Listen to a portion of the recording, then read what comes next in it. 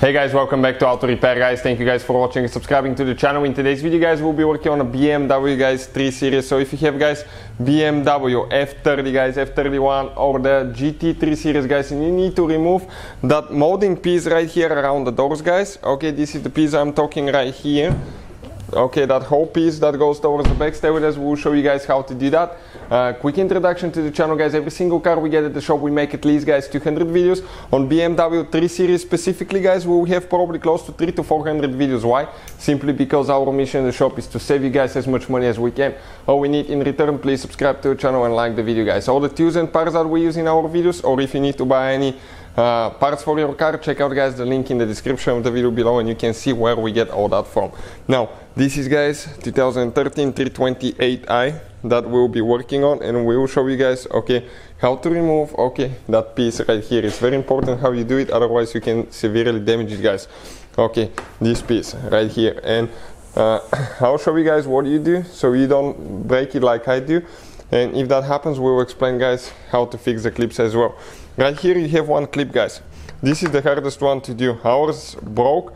You go with a plastic panel tool, okay, and you need to push that way. Okay, that way, and when you push that way, okay, clip is right here. Let me get it out.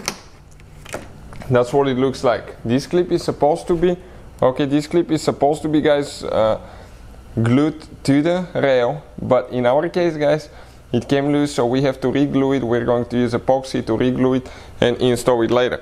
Now, you come on top guys, okay, make sure you stand till the end. I'm going to show you where each of the clip is located. If you look through top, you can find where the clips are guys. And once you see the clip, okay, you need to push down from that point on.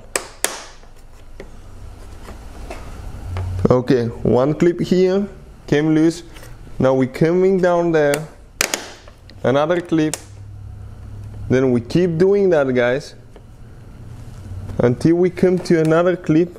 Okay, and I have a little bit of hard time okay trying to see where this one is. Okay, you can see it came loose. Now these clips we can remove them and reinstall them later. I'll show you how to do that. Let's just keep doing that towards the front guys. Okay, this one will come loose as well from what I can see, but we're going to reinstall them, so that's okay, that's no problem guys, because otherwise it's almost impossible to get it out. And if you need to buy replacement clips, we'll try to share we'll try to share the link in the description of the video below, so please check it out.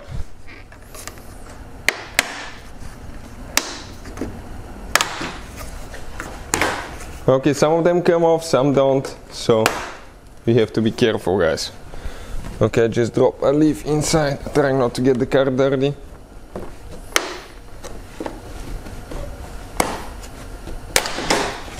Alright, now let's start removing the clips. The trim is out guys, that trim is out. Now let me show you how we're going to remove each of the clips. Okay, we're going to concentrate on this one here. You go with a trim removal tool underneath. Okay, let me get the fatter one. This one is too thin and I won't be able to pull them out. And then you just grab the clip. Okay, this is the clip right here. We get the rail. Okay, this is the rail. This is the clip that I missed guys. Okay, and what we're going to do, we're going to install it in the canal.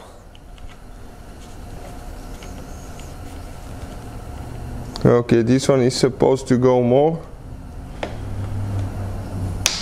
Okay, perfect, and then you can position it where it was supposed to be. And you keep doing that guys for the rest of it, but you can see that's how you guys remove the trim piece. Now we have to remove all our clips, and the last one we just need to re-glue because ours got loose. So hopefully guys the video will be helpful. Thank you for watching. Please subscribe to the channel for more videos and see you guys next time.